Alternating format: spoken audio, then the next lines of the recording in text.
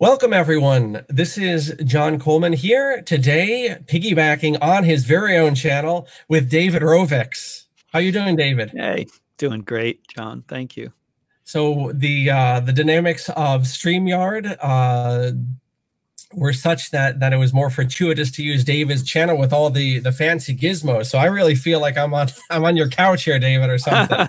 Yeah, definitely.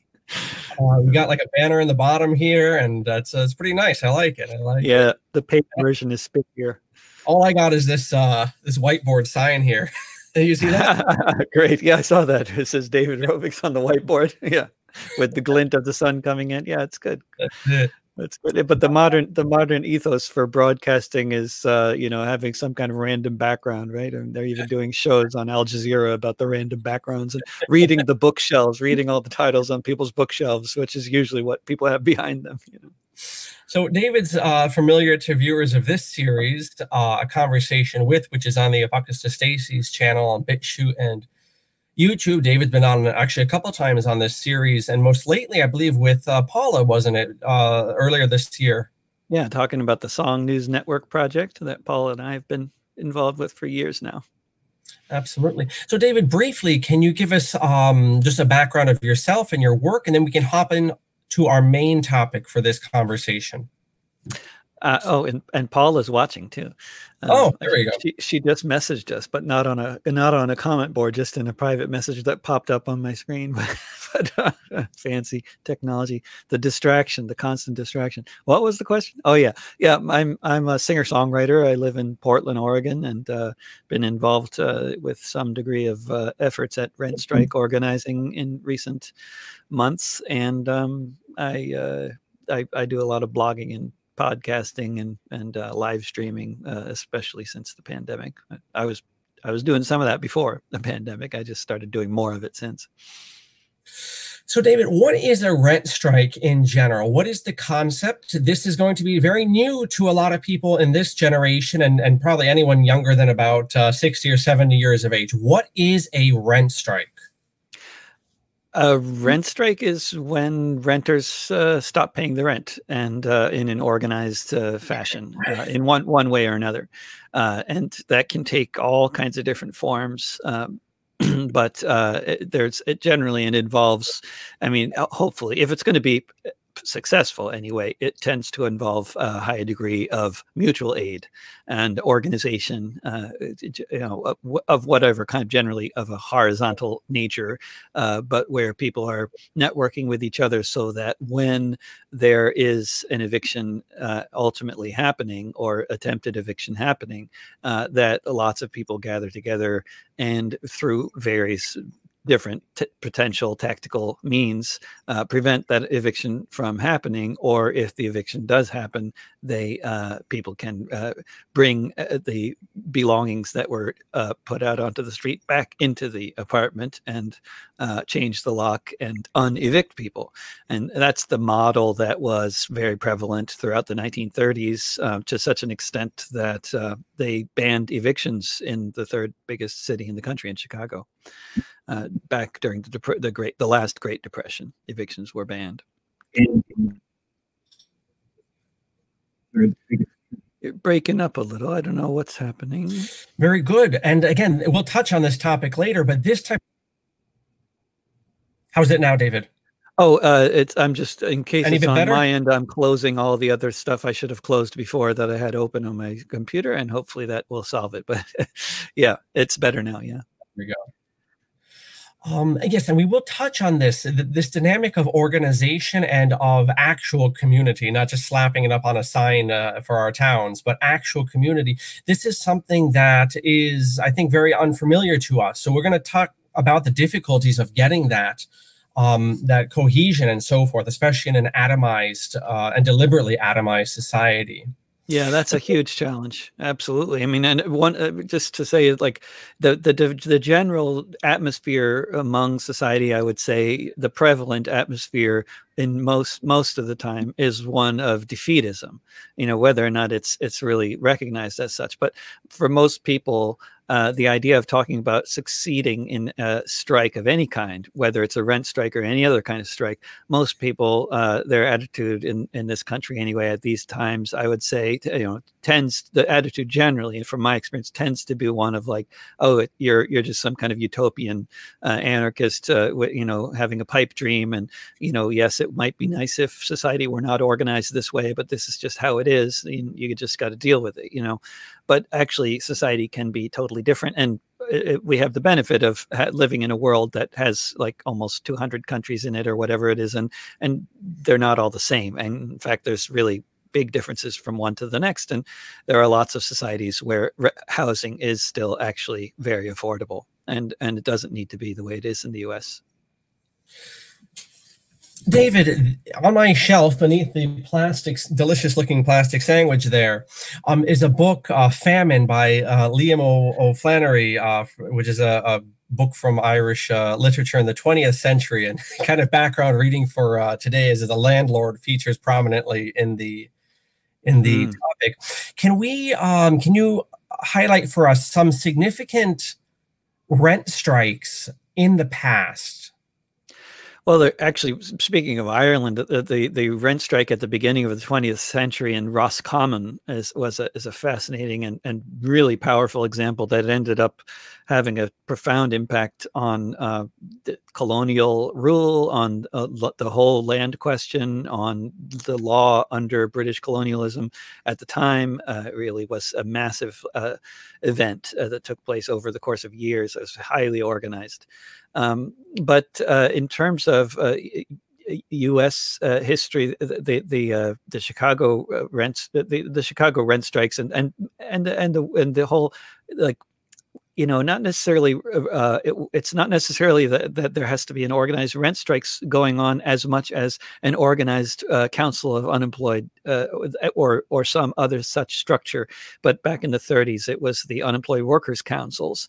And when a landlord knows that a forced eviction is quite likely going to be faced with thousands of militant unemployed workers who are going to oppose the attempted eviction and are going to then carry the evicted tenants' belongings back into the apartment and have professional locksmiths change the locks anyway. If that's going to happen anyway, then they're going to require thousands of police to attempt to do this eviction, which may just fail anyway. That's the kind of prospect that the landlords in the United States and the big cities in the U.S. were looking at back in the 30s, and that has an impact on their policies, in terms of eviction. And in the case of Chicago, it meant an actual legal banning on evictions procedures. And of course, there are lots of countries where forced evictions are just illegal in the first place, and where even if there are landlords and there are these kinds of like private landlord-tenant relationship without a lot of legal rights for tenants or rent control or anything like that, and of course in many countries there are much better laws than we have on those things. But even if they don't have a great rent control laws, they still have a ban on forced evictions in many countries, and this has a profound impact on the whole relationship between landlords and tenants and what landlords have recourse to, and so it forces them to have to communicate and negotiate, and they don't have this kind of absolute power that they really appear to have in any society where forced evictions are legal. But I think the rent strike that I guess maybe there's so many examples, and I'm not even familiar with most of them. I'm sure I've only heard of them, and don't have exhaustive knowledge on all the different rent strikes. Luckily, there's been so many of them that it's really, you'd have to be quite a scholar to be keeping track of all the ones that have happened, including even just keeping track of all the successful ones. But in your neck of the woods there in the northeast of the country, the rent strike that perhaps was like most interesting, both because of the scale of it as well as the sort of romantic ideals behind it too, was in upstate New York, centered around Rensselaer, when the richest family in the world at the time, the Rensselaer family, who owned very large swathes of upstate New York on both sides of the Hudson River, where their tenants, who were farmers, and of course because of the kinds of land reforms that the Homestead Acts and various other things that happened as a result of that rent strike, many of us today are unfamiliar even with the concept of tenant farmers or sharecroppers. But tenant farmers and sharecroppers were a very prevalent thing all over the country back then, as of course was slavery. But the tenant farmers of upstate New York rebelled, and they stopped paying the rent in huge numbers. And they, through mutual aid, they prevented evictions from happening for 9 years, and they ultimately won. They got the land. They had to pay for it, but they were no longer tenants, and they were able to buy their land and get out from under this this perpetual, sort of modern, not very modern form of peasantry. Really, it's not modern at all. It was just a continuation of feudalism. I think someone made a song about that, if I'm not mistaken. I remember hearing such a thing. I have written at least 24 songs on this on related subjects, including one about that particular rent strike. Yes, called "Landlord." So, David, prior to these shutdowns, which we'll talk about, which provide, I suppose, the immediate background to the Portland rent strike. Prior to that, maybe taking it from the so-called Great Recession, the past 10 years or so, up until the beginning of this year, what were the dynamics for renters, for families, and for working class sorts in the position of renting, which is oftentimes the only option available to people? I think it's been such a jagged evolution over the course of a very long period of time. And as I was just talking with Bill Weinberg, an activist and writer, a journalist in New York City, who was around as a young man in the Tompkins Square Park movement in the Lower East Side, around all the squats and the movement against gentrification there. And I mean, you can trace the timeline back to anywhere that you want to, and it's kind of hard to know where to begin. But in terms of modern times, like in the past 20 years or so, I mean, although there was a huge problem with stratification of wealth and poverty and homelessness in the 1990s and before the 1990s, it was like night and day in terms of affordability of housing in the 90s compared to what happened after the great financial collapse of 2008, the banking collapse and the bailout. What happened after that? I lived through it, so I was kind of like not really understanding what was going on or why it was happening until very recently, when I've started to get a handle on what's been going on over the past 12 years. But what's been happening is this massive consolidation of housing and financialization of the housing market, and investment in housing as a main form of investment, the most profitable form of investment for capitalists, not only from all around the United States, but from around the world. I mean, many of the capitalists who invest in the U.S. housing market are not even from the United States. There's a lot of Norwegian capitalists. They have trillions of dollars in the Norwegian, that nice social democracy in Norway. They have trillions of dollars in this oil fund, and they use it in all sorts of unethical ways. They may have divested from some really outrageously unethical forms of investment, but they still invest in the U.S. and British housing markets, which is a totally unethical investment, if you ask me. And what's developed is a situation that is, I think, has created a greater degree of inequality in this country than at any time since the age of the robber barons. We have to go way back before the Great Depression to get to a time when there's been this much stratification of wealth, and so much of that has to do with the financialization of the housing market that's taken place over the past 12 years, and the consolidation of the market. And I mean, wages have not gone up. Real wages have not gone up, but people work more and more jobs. And of course, the rents keep on going up. And here in Portland, this is the most rent burdened city in the country in terms of how much people make relative to how much they pay in rent.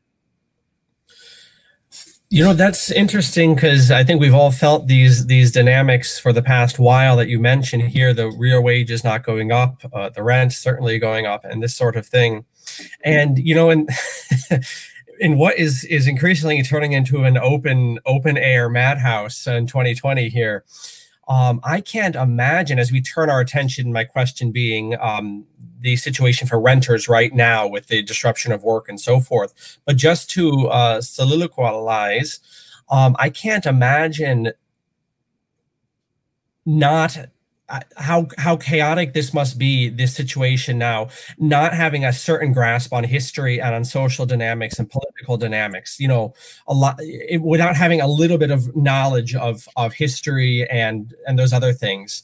It must really be something else if you were someone who was just binge watching this, that, and the other for the past 20 years. Yeah, I agree. I mean, if you don't if you can't put this into context, it becomes that much more overwhelming. And even when you are into history and when you are a news junkie, even in normal times, like me or you, just trying to process what's happening right now, without even trying to interpret what's happening, but just to understand the depth of it, and the breadth of. I mean, it's really overwhelming. And if it's overwhelming for people like you and me, then yeah, I can only imagine how much more difficult it must be for people who have not been obsessed with history and politics for their whole adult lives. Those people are out there, and this is why I started after the pandemic. My inclination was to start broadcasting 5 days a week and interviewing my friends who have a lot of perspective on different things, but partly just to deal with my own mental health issues and have some connection with other adults, because I have 3 kids, none of whom are in school, and I don't really talk to adults much other than my wife. So, when I'm on tour, I do, but when I'm not touring, I just thought, okay, well, I can talk to people. But the main reason, other than my own, other than self-therapy, it was to try to share some knowledge with other people out there who are also groping around trying to figure out what's happening. I don't know how many of them are looking at my YouTube channel for answers, but those who are, hopefully there's some there. Mm-hmm. Now, you can further comment on the psychic stresses of this moment, but also getting back to just the financial dynamic of renters. What are we facing, David, with these obviously work stoppages? Something else I'll bring to your attention. It looks very clear to me, at least, that grade school is at least going to be disrupted, which means parents are going to have an obligation to not go off to work if they have to get their kid onto Zoom at whatever o'clock in the morning, right? So there's these stresses on top of the psychic stuff you brought up, mental stuff. So what is the situation of renters right now? Well, the the business press, which, Noam Chomsky has commented before, that if you want to really understand what's happening in the country, sometimes you get much better information from the business press than you do from the regular mass propaganda kind of corporate media, because the business press, they have people who really depend on understanding what's happening for their success or lack of success for their investments. So they have less leeway to be dishonest and propagandistic, and they have been raising the alarm for months now. That ever since the first bailout, the first multi-trillion-dollar bailout, that was not enough. It was misdirected, and we need a lot more of it. And they've all been saying that, which is just quite something, that kind of unanimity. And now what they're all saying is, and the numbers, the estimates differ, but but they're talking about somewhere between 20 to 28 million evictions are going to take place between now and the end of September if the trajectory continues on as it is. If the extra pandemic unemployment assistance actually expires at the end of this month without being renewed, and other factors, if the suspensions on evictions are not continued, and if there is no rent relief, etc., if things continue as they are, we're looking at tens of millions of evictions, or at least attempted evictions. So that's an extremely dire situation. And under such circumstances, the idea that things are just going to go as the landlords and the police and the politicians might think they're going to go just because the law says, okay, now you're going to get evicted. That doesn't mean it's going to really happen. I mean, basically the whole capitalist system is breaking down in front of our eyes.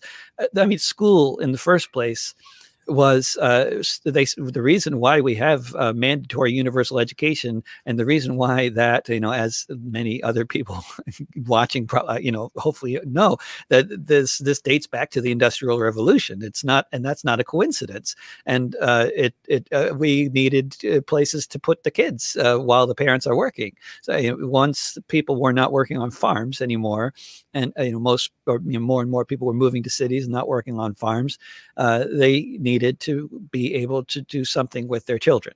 And this is why mandatory public education or some form of public education happened in all the industrialized countries around the same time. It wasn't just like they all had the good idea at the same time. They had to have something to do with the children. And now that's all fallen apart with so-called home learning, which I think for anybody younger than high school age, it's a ridiculous prospect, because even for high school, but especially younger kids, they need each other, they need community, they need a little, people are tribal animals. We need community. We don't function sitting in a room by ourselves with a screen very well. It causes anxiety, depression, and suicide. This is no way to run a school system. But of course we have a pandemic, so obviously people, we got to get creative about these things. But to call it home learning is just a crazy even phrase in the first place, and that can only be used by people who don't understand what elementary school is all about when it's done well in the first place.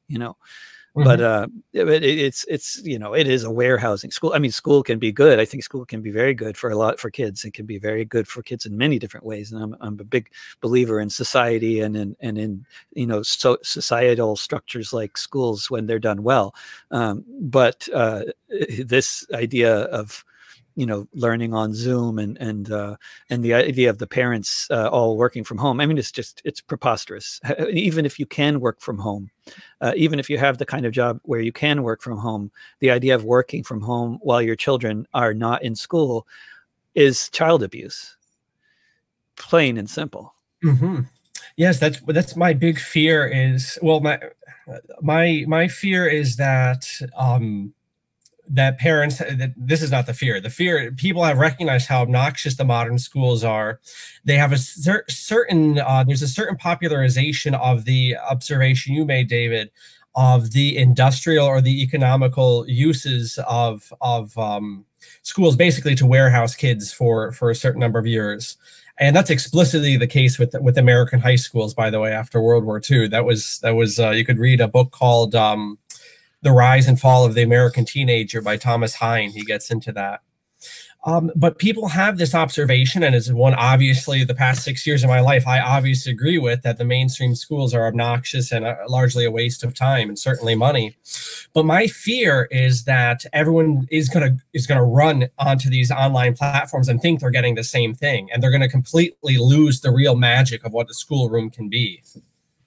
Yeah, that is the prospect, right? For so many for so much of the things that are moving online. I mean, there are some, pros and cons to doing things online, and it's not all negative. There's a lot of community to be found out there, especially if you're isolated and quarantined anyway. That's but you have to be in that situation. It only becomes like romantic, all this online stuff, when you're in that kind of situation. Like if you imagine, I don't know, in what is it, in Z Nation, in that movie, and no, what is it, the zombie series, or Z, I think it was Z Nation. There's the guy in the Arctic who's got no friends other than his dog, and he's like the last person left, up there running this like sort of radio station, and the fact that he can kind of look through his lens of his radio station and have some kind of contact with other parts of the world where people are alive and fighting the zombies. I mean, that makes it's romantic, but it's only romantic because he's so isolated,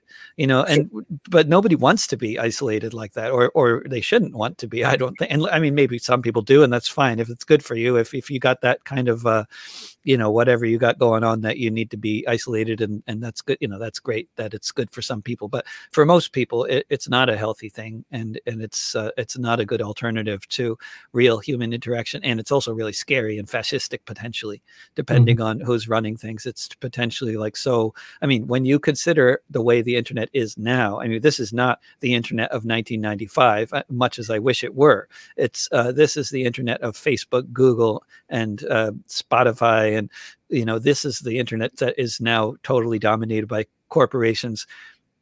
And the idea of getting away from them and sort of creating different structures is, I think, increasingly just a pipe dream. Because it's like trying to encourage people to ride bicycles when there's a superhighway that you can ride on for free, except for the advertising. Who's going to avoid riding on the superhighway if the only thing that they, have to deal with is the billboards? They're going to take it because the bicycle is a hell of a lot slower. And, it's a lot more work, and there's nobody else riding. And, I mean, once you build a superhighway, people are going to use it. And that's going to be true of Google, Spotify, Facebook, and then many other platforms. And they make sure that's the case by doing things in such a way that destroys the rest of the platforms and undermines the ability of all the other platforms to exist, the way Spotify has totally destroyed the music industry. And it's a terrifying situation now. Well, we'll return to the larger possibilities with this pandemic a little bit later, David, but let's get to the real, having set up very well the situation here with rent and so forth. Let's talk about specifically the Portland rent strike, and perhaps you can inform us who are not in Washington. What is PDX? Oh, PDX. Well, it's in Oregon, right? And it's Portland. It's just the acronym, the three-letter code for the Portland airport. And it has been for a very long time. Portland has had an airport since I can't remember when, but 80 years or something. There's been some kind of an airport here. So when you hear the strike called the PDX strike, for the viewers, they're talking about Portland, Oregon. So totally, and they're just talking about the rent strike in Portland, which is not like it doesn't have a. I mean, there is no such thing, I would say, as PDX rent strike. It's just what people in Portland who are rent striking are, can be collected under that name because they're in Portland. But it's not to be inferring that this is an organization or something. It's not, as far as I know. It's just that there is quite a bit of rent strike activity and talk about a rent strike going on here. But really, it should be said that when we're talking about a rent strike in Portland, it's a practice rent strike. It's a play. It's a rehearsal for a rent strike. The real rent strike happens when the suspension on evictions is lifted.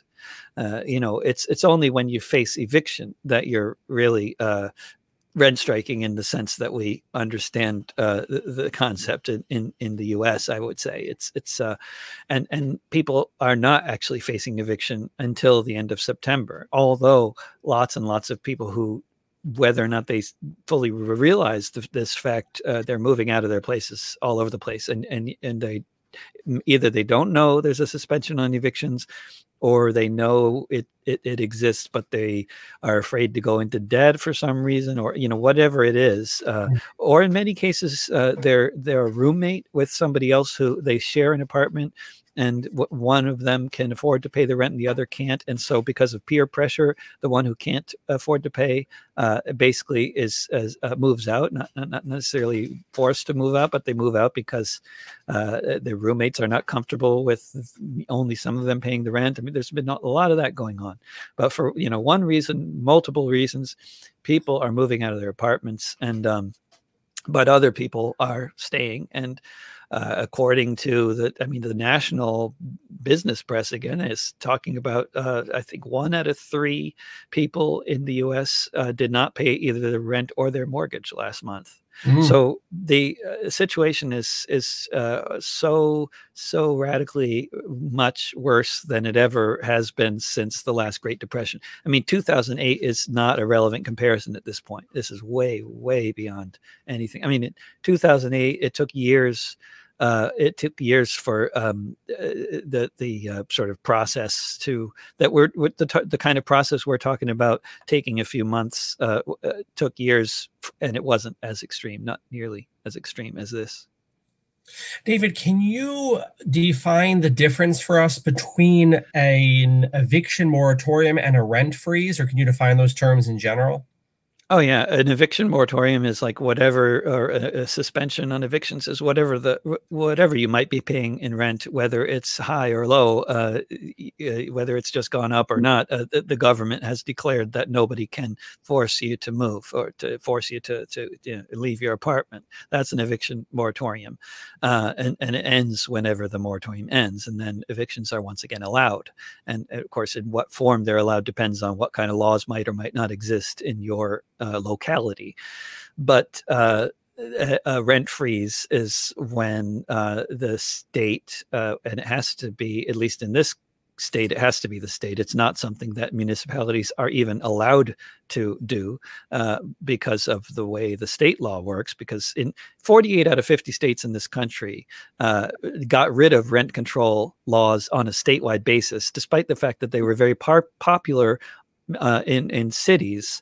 Groups like APEC, groups like these far right neoliberal groups have since the 80s been buying off state legislatures, very much including our state legislature here in Oregon, and many of the state legislatures are full of millionaire landlords and Democrats and Republicans, but they're full of millionaires and landlords and millionaire landlords. These things tend to go together, and they rule on behalf of the other landlords, and sometimes they rule on behalf of tenants when they have to, or when they feel like society is going to fall apart if they don't do something, or they're facing the prospect of losing the next election. But usually, it's not a problem because the Democrats have everything wrapped up, and they still got rid of rent control decades ago, and they never reinstate it. And it's only recently that rent control has been even talked about by these landlord senators in Salem as even a something to even discuss. It's still even many progressives in this country are still deluded enough about the reality of the situation to talk about relaxing development laws as the solution, that we need to build our way out of this problem. And it's just, it's just a preposterous idea that we need to turn every city into Los Angeles or Houston or Phoenix in order for housing to be affordable. It's a preposterous idea. It's totally, completely, it's a capitalist, it's a sign of capitalist successful brainwashing. There's no need to turn everywhere into Houston or Phoenix. You can do much better than that. You can have Gothenburg or Malmo or Copenhagen or Berlin instead, and much more livable cities where the rent is in many cases. It's not universally, but where you can still find in many cases much more affordable housing than what you can find in Portland, Seattle, San Francisco, New York, or any number of other outrageously expensive cities in this country, where we have the streets lined with tents and people living in them. I'm going to lay something out here, and it'll be relevant to the next question, David, as well as something we'll bring up towards the end. And that's kind of a historical vantage that I see, at least, and I'd like you to comment on it, as the question specifically is, what has been the reception that this strike or preparations for a strike have received? So I'll reiterate that question, but the vista that I see really for the last 150, 200 years is increasingly in the West is people's actual democratic ability and willingness and even consciousness to organize, to push back against social structures, political structures, legal structures. It's been ebbing away. It's been ebbing away. I remember telling somebody this in March when the first lockdown, which is a prison term, by the way, the first lockdown came. I was kind of, not to be taken literally, but I was kind of bummed out there weren't any red revolutions going on in the world, because 100 years ago there would have been, with this sort of a disruption, the people, it doesn't have to be necessarily communist, it could be there was no pushback, no assertion of any type of we kind of got that, I guess, with Chad or whatever it was, but But Yeah, there's the been, I mean, some in Serbia, I guess, and also, I mean, there's been a lot of pushback from the from the right wing and the Fox listeners. But yeah, no, because of course the lockdown that's been happening has been a result of a actual real pandemic. So it's not like a lockdown because they are worried about a uprising and they want to put us all in our homes so we don't rebel. And they were so worried about rebellion after they it shut down the economy and locked everybody into their houses most of the countries that could afford to spent massive amount of money on actually keeping at least large parts of their population from going hungry, like in the United States, where we did get, I mean, it's been so badly administered and so much corruption involved with the administration of it. But there has been quite a lot of aid that has actually reached large segments of the working class in this country, which is why many people who are actually paying the rent and eating right now, it's because of that aid. And that aid is going to end at some point, probably, if we don't follow like the Scandinavian model, which it seems like we're not going to be following, or even the Canadian model, where they have universal basic income now during the pandemic. $2,000 a month everybody gets in Canada, for paying their expenses during the course of whether they're working or not, during the course of the pandemic. We need something like that here, but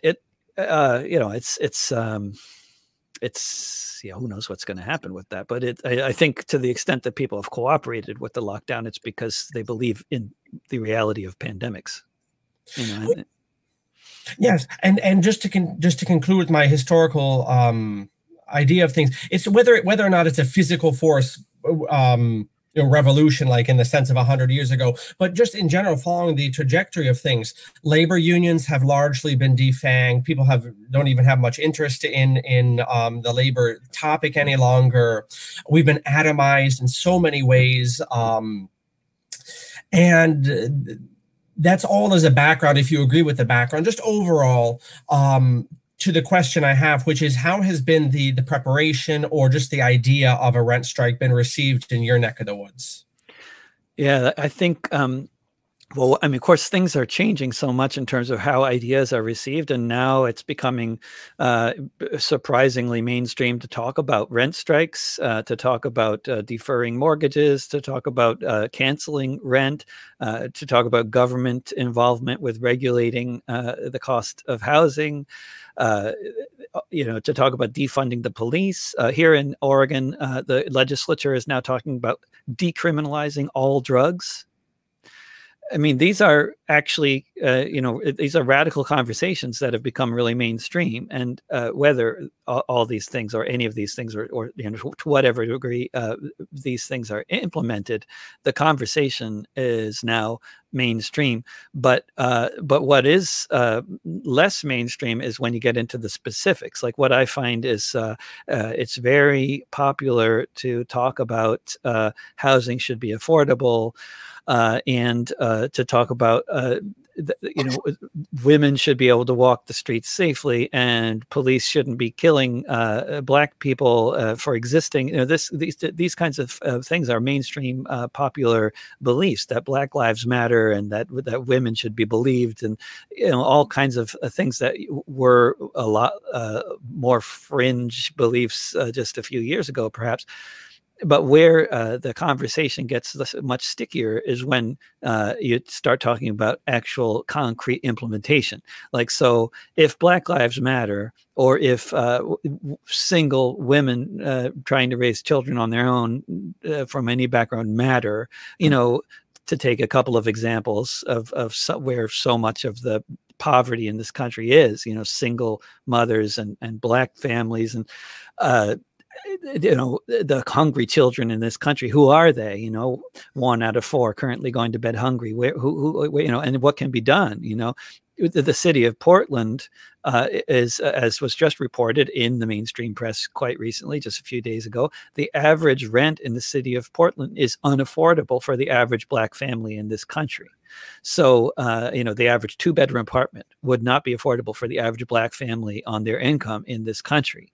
And so if Black Lives Matter, then housing needs to be affordable for Black families. That's an obvious conclusion, an obvious connection. But once you start making those connections, if you start putting up anything about rent strikes or anything about affordable housing and how that can be implemented, or anything about landlords, you will be called a class warrior. And you will, if you put up physical flyers on the telephone poles around here, they will be taken down really quick.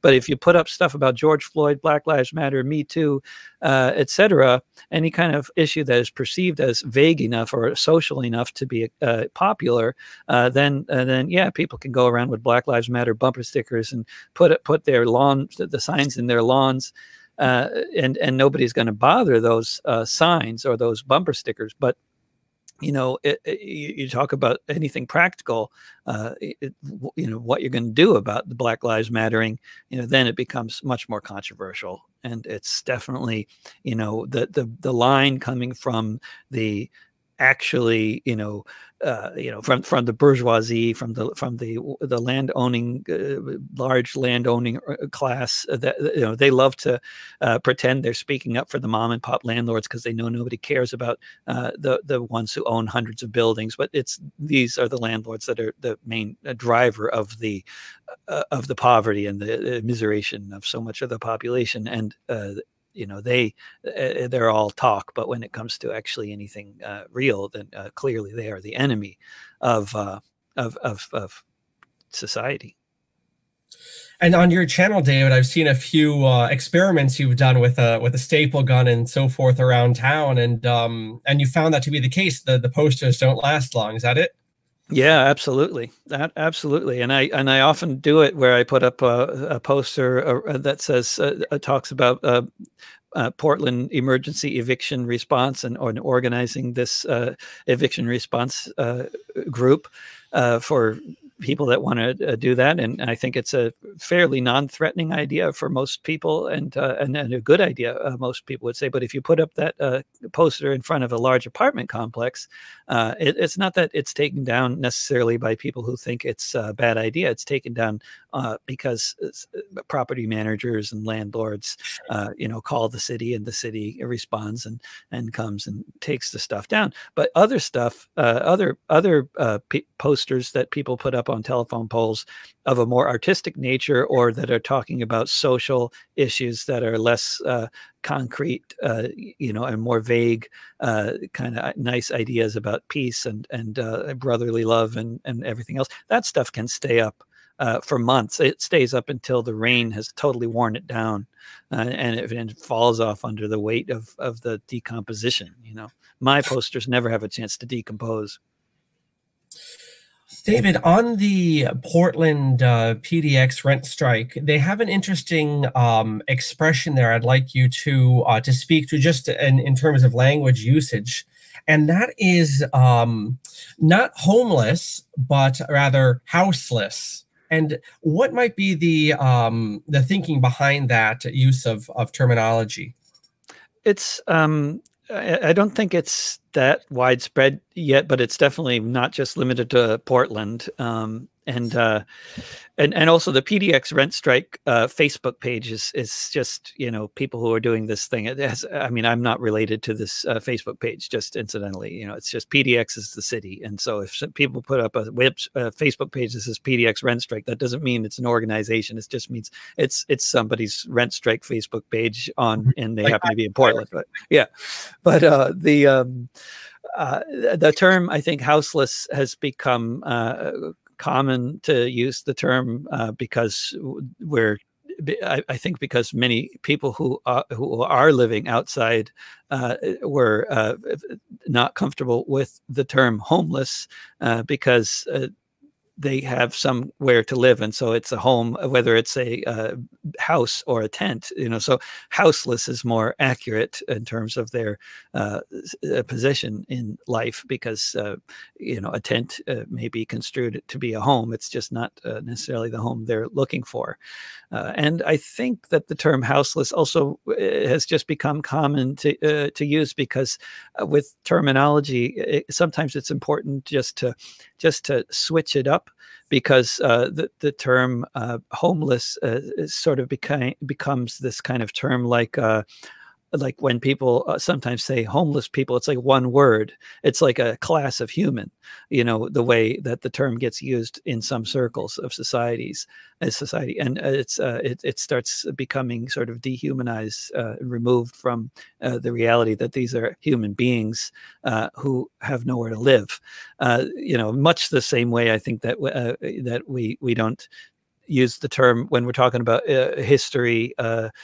We are much more commonly using the term enslaved person rather than slave, because when we're talking about the history of slavery, slave, it's like, it became a term that was sort of just another way to dehumanize enslaved people, rather than to talk about these are human beings who have been enslaved. So it may seem to be semantical, and really it is semantics, but it's also, there's a reason why semantics, people talk about it, because these words become sort of they lose their meaning when they're used too much. And so sometimes it's important, I think, just to use a different word just to remind people of what we're actually talking about.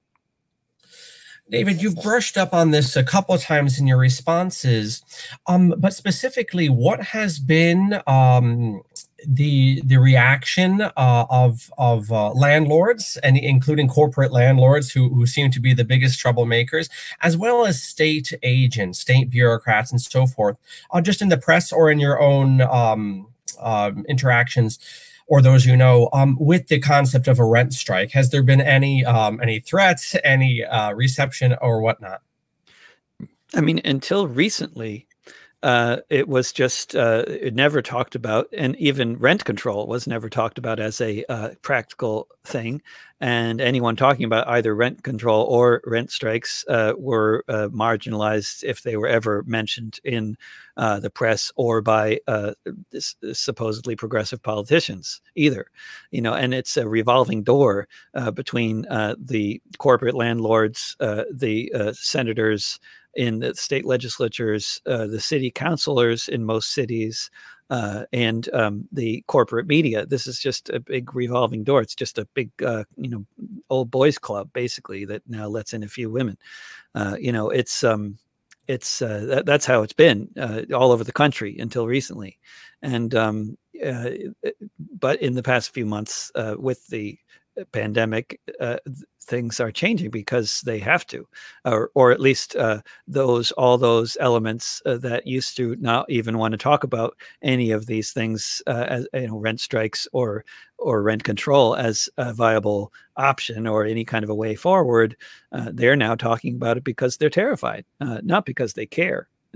I mean, maybe some of them care about us, but if they cared about us in the first place, then they would never have been bought by the landlord. I mean, like if the senators and the legislators in places like Salem, Oregon, or Albany, New York, if they actually cared, or Hartford, Connecticut, if they actually cared about the population, about the working class, then they never would have allowed rent control to end. They never would have passed all this pro-development legislation. They never would have taken the power away from municipalities to determine things like rent control in their own municipalities, which is, as people may not know, that in 48 out of 50 states, municipalities do not have the right legally to pass any kind of rent control legislation. They do not have the power to do that. They can only beat around the bush and try to do things like pass a moratorium on evictions, or they can defund the police who are the ones enforcing evictions. They may be able to do things like that.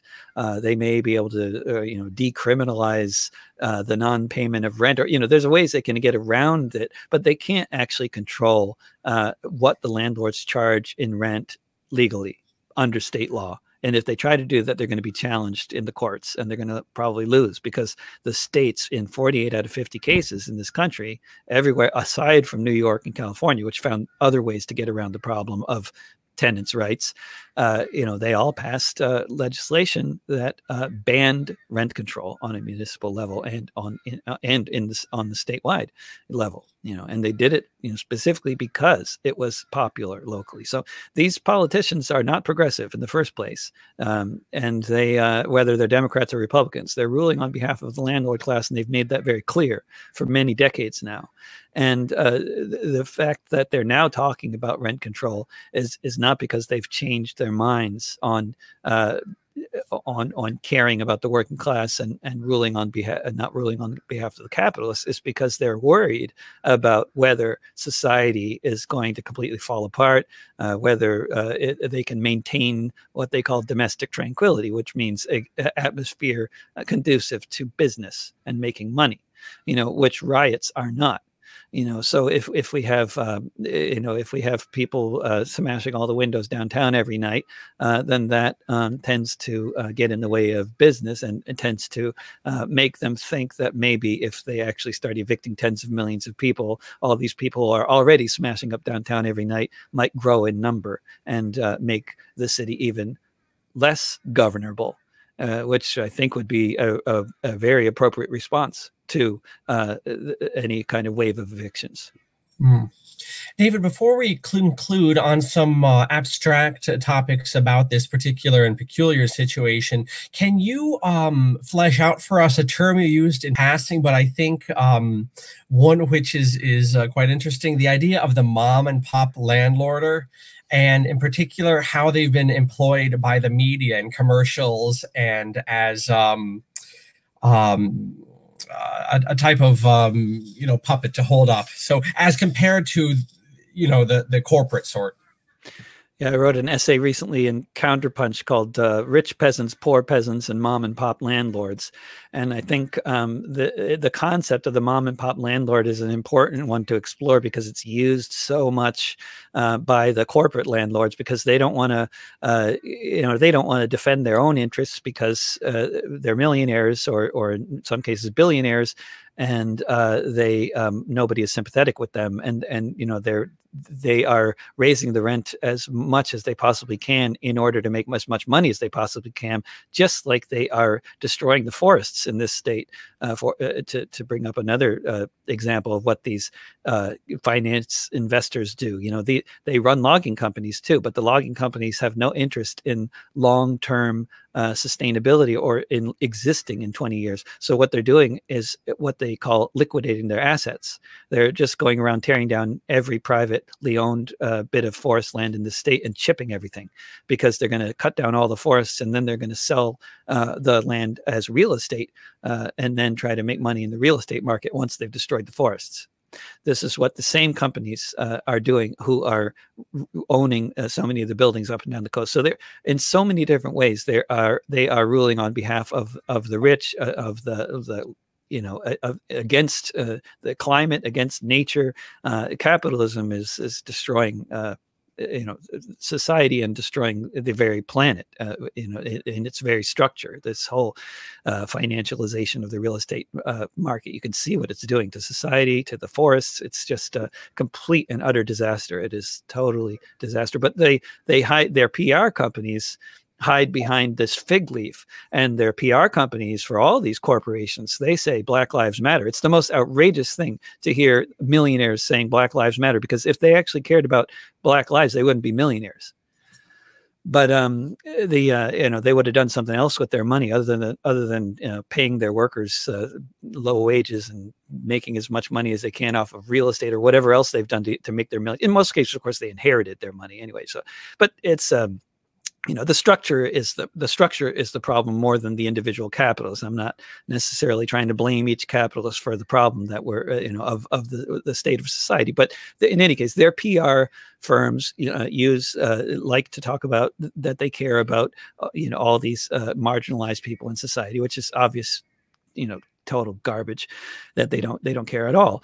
But this is how, and they, of course, they taught one of the people in society they care most about is the mom and pop landlords, because then they can get some sympathy from the people who are like say my sister who has lives in a place where there's 3 apartments, her apartment, or my mother, and then the renter.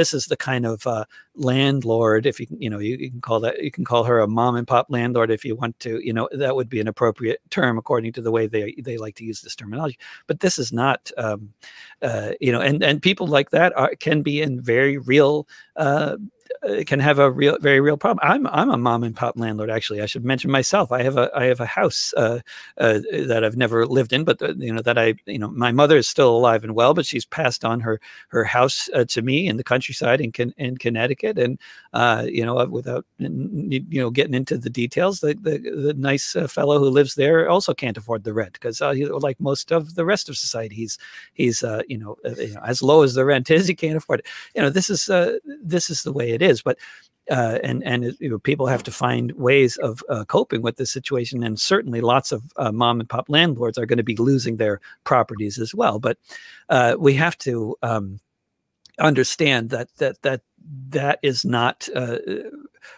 That's the corporate landlords that talk about the mom and pop landlords don't have the interests of the mom and pop landlords in mind. And there's all sorts of ways that we could, as a society, as a government, could financially find ways to deal with this situation to allow the mom and pop landlords not to lose their properties. But I think we should also mention that that anybody who buys houses, and especially when we talk about these mom and pop landlords in the press, you often find, halfway down the article, you realize, oh, this is not just that they're renting one house. These people own 5 or 6 houses, and okay, I guess they still qualify as mom and pop landlords according to like IRS type of calculations. I mean, under this pandemic loan program, anybody with fewer than 500 employees is considered to be a small business. I don't know any small businesses that have 500 employees. It's not a small business. But there are, these people that own 5 or 6 houses, you can call them a mom and pop landlord. I would call them a capitalist. This is capitalism. When you buy a bunch of properties and you hire a management company to manage it for you, and you stay home and you don't work because you have a management company that has taken your inheritance, which is most of the time you're talking about an inheritance. You inherited money from your parents. It was enough money that you did the smart thing and invested it in the real estate market, because that is the most profitable place to invest. You decided you're going to farm humans for a living. You're going to make money off of the need for human beings to have housing. You're going to treat housing as a right, not a privilege. And you're going to get people to rent in your houses. And if they can't afford to pay the rent, you're going to get the cops to evict them. If that's your business model, screw you. You have no right to do that. You should have your houses taken away from you, and you can live in one of them. That'd be a fine solution as far as I'm concerned. I have no sympathy for these so-called mom and pop landlords, unless we're talking about somebody who is actually more like a group house situation where you have a triplex and you rent out one of the apartments. I mean, then that's a different kind. There are levels here, when you're talking about somebody who owns 5 or 6 houses, they made an investment. They made an investment that for many people over the course of the past decades has been incredibly profitable. They made an investment that might have been a good enough investment to send their kids to a private college. And then they can complain, oh, we can barely afford to send our kids to Harvard. We're having such a struggle.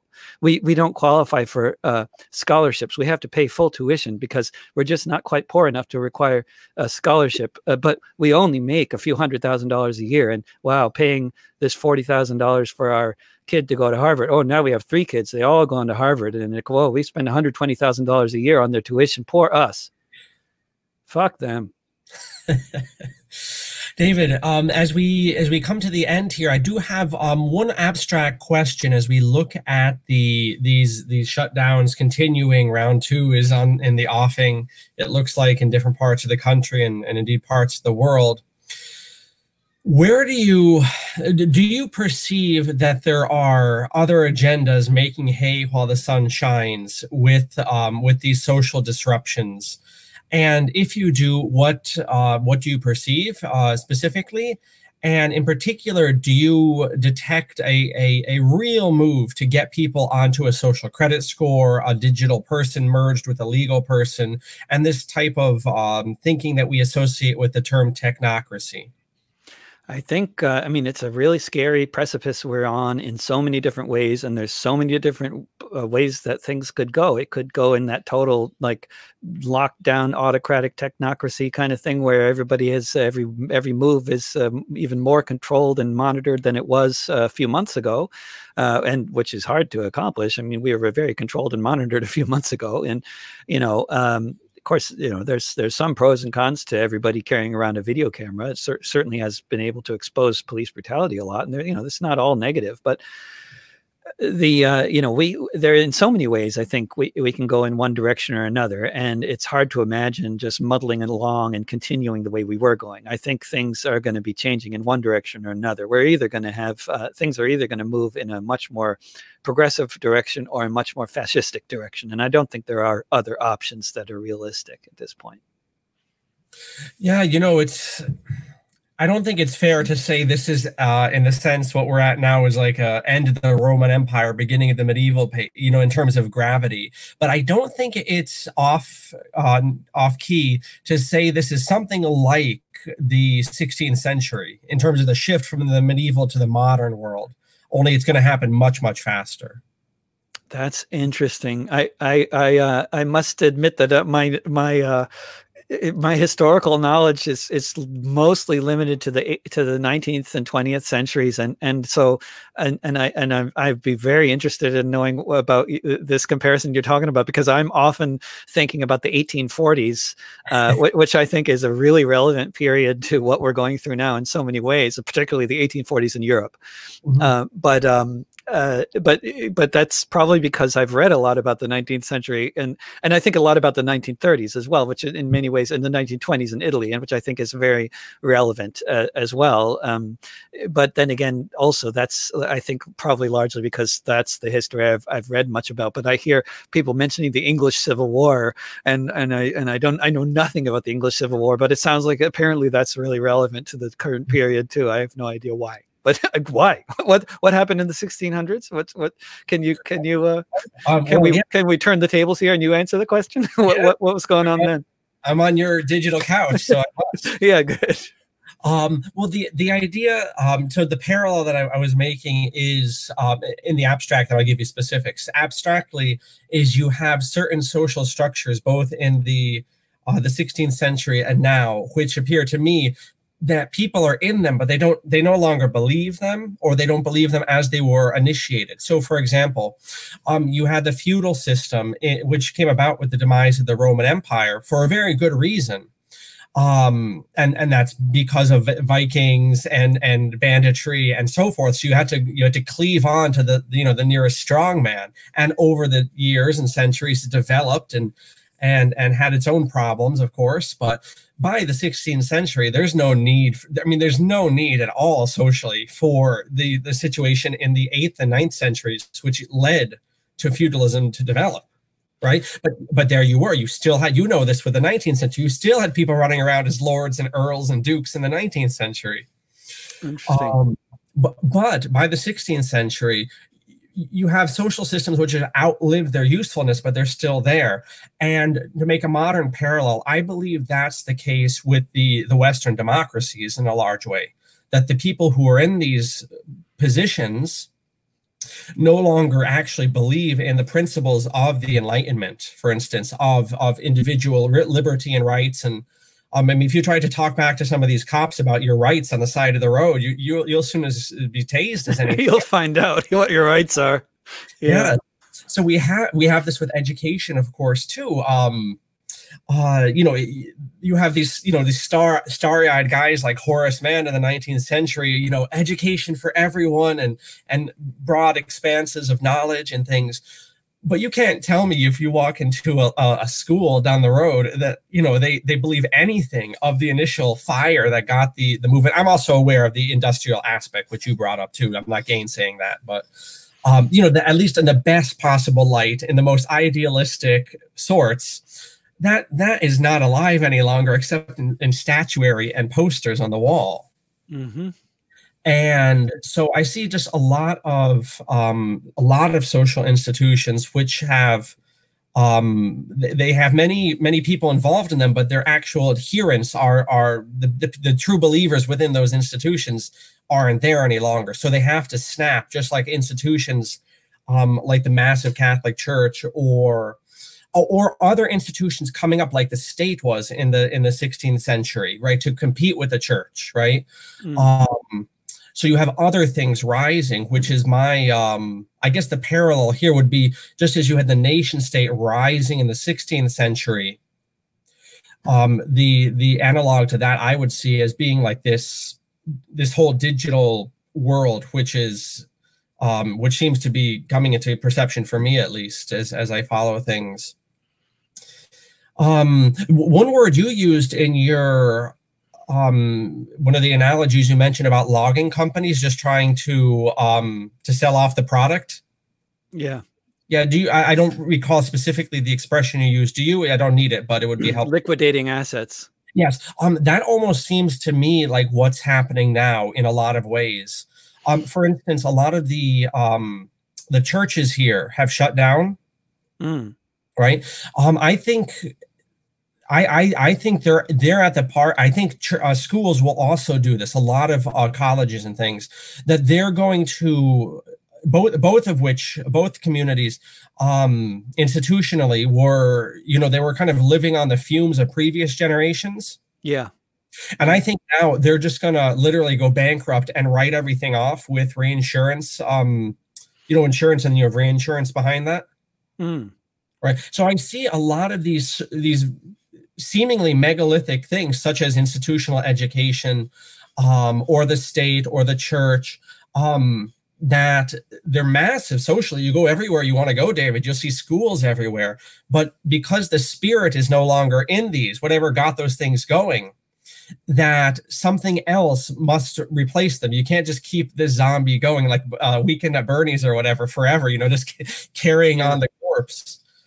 Did I answer your question? Yeah, that's interesting. And yeah, certainly a lot of the universities are already closing and were closing before the pandemic hit. And here in Oregon, I mean, in Portland, we've lost like 2 or 3 just in the past like couple of years. You know, the private colleges can't afford to function, and the ones that can function, as far as I understand it, the reason why, and I believe the only reason why many of them are really still functioning, is because they are tapping basically the global bourgeoisie for their student base. Yeah, yeah, because everyone here is tapped out. People are, you know, they've overplayed their hand here. All the middle class are up to their head with student debt, and that's even since 2008. The enrollment into colleges has been going down. So yeah, that's an excellent observation you made. And it's easy to see, like, where, I mean, of course, you go to Harvard or MIT, and what is it? I think 1 out of 3 students are from East Asia, and they're people who were some of the top in their class in China and other countries, and their parents are spending their entire life savings and spending full tuition at Harvard in many cases, and that's a lot of students that they are relying on from other countries to pay private tuition, which would, and the universities, I think, wouldn't be able to function if they were only accepting. There's not enough Americans whose families make enough money to pay full tuition at Harvard to populate that school full of qualified students. Mm-hmm.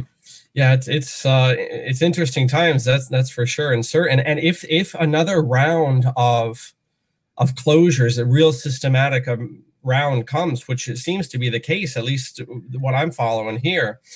You know, if your business wasn't bankrupt before, and if you weren't bankrupt before, you will be now. That's right. And they say, I think the Restaurant Association of the U.S. is predicting that 85% of restaurants across the country will be closing permanently by the time the pandemic is over. Yeah. Do you, as I pick your brain here, David, and I won't belabor because you got to get on with your day and this and that, but do you perceive, well, actually two things? Do you perceive that the state wants there to be unrest, social unrest for its ends, for greater control? And then also that you bring up restaurants. Has your reading brought up the reality of food shortages? Yeah, we're already in a situation because not because of food shortage, but because of stratification of wealth and the total broken nature of the employment departments in so many states, and the fact that they don't cover so many of the unemployed workers, including, of course, undocumented workers, and so many different reasons. Here in Oregon, I mean, I've been trying to get unemployment for 3 months and never get anything but a busy signal. So it's just, this is the situation for most of the gig workers in this state, which is 100,000 unemployed people at last count. But yeah, it's there is already hunger already. I think according to some mainstream press sources, we're talking about 1 in 4 kids going to bed hungry in this country right now. Mhm. But yeah, so I think definitely there are different elements of people in power or not in power who can see the usefulness of instability in society to further their aims, whatever their aims might be. But that can be true of people like me who want to see a more egalitarian society, a much more egalitarian society. And it can be true for people like Trump, who are clearly looking for an opportunity to institute full-blown fascism in this country. And yeah, so in either case, lots of instability can be potentially advantageous. I think it is equally true that if there are riots every night in downtown Portland, that's going to give the governor and the mayor some second thoughts about lifting the suspension on evictions, for example. It's going to encourage them to consider the demands that people are making to defund the police, for example. But at the same time, the riots going on every night in Portland. I'm not saying there are riots going on every night. I'm just saying that in the popular perception, that's what's happening, right? In the media, certainly that's what's going on. And if that's going on every night, then that's certainly also, as we can see in recent statements Trump has made on national TV, this is a good excuse for him to call in more federal troops and to declare ultimately, the kind of fascism he's looking for. It's not enough. I mean, he needs a lot more instability in order to get some more sympathy for his authoritarian fantasies. But either way, instability can feed things in either direction. I mean, that there are those in power who don't want instability because they liked how things were, and there's those in power who maybe they liked how things were, but they'd like things to be more unequal, and so instability is going to help them further their aims for further inequality or more technocracy or more autocracy or whatever. There's lots of advantages potentially that they can, where they can take advantage of instability, and then it can also work the other way, where it can inspire things like the New Deal, which was also directly inspired by mass instability in society. So, David, where can we find out about your work and your website, your shows, and even in that happy day, your shows in real life as well? Where do you have websites and this sort of thing? Oh yeah, davidrovics.com, and people can, all my music is up on all the streaming platforms, and I broadcast every day, most weekdays at 10 a.m. Pacific, 1 p.m. Eastern. I've been broadcasting interviews with people as well as an open mic every Monday, and I have no shows for actual physical audiences because even if it were advisable, to do such things, even if they are going to be opening up venues at 25% capacity or whatever it is, which hasn't even happened here yet. But even if that were to happen, venues can't survive on 25% capacity unless they're being massively subsidized by the state, and neither can performers. And the music industry, it's worth noting, was in a total state of collapse before the pandemic, and that really started with the rise of the internet, but it really increased really dramatically when Spotify became a free platform. It cannot be overemphasized to what degree Spotify has single corporately defeated the global music industry that used to exist, at both the commercial and the indie music industry, in one fell swoop.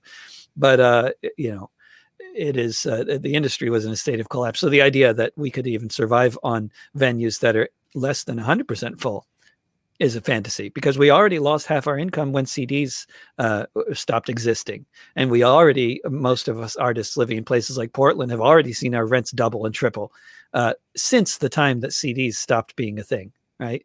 So, I mean, just try to imagine why or how anybody is still doing music for a living. If they are, it's because they're really, really famous, or because they're totally subsisting on patronage like me. But otherwise, people have gone and looked for other work, and you can see that in the IRS and the census statistics. Between one census from 2000 to 2010, there's 41% fewer people who claim to be musicians, like in the professional sense. Not that there's fewer people playing music. There's more people playing music than ever, I think. And that's great. But in terms of anybody making a living at it, it's really dismal, and it was before the pandemic.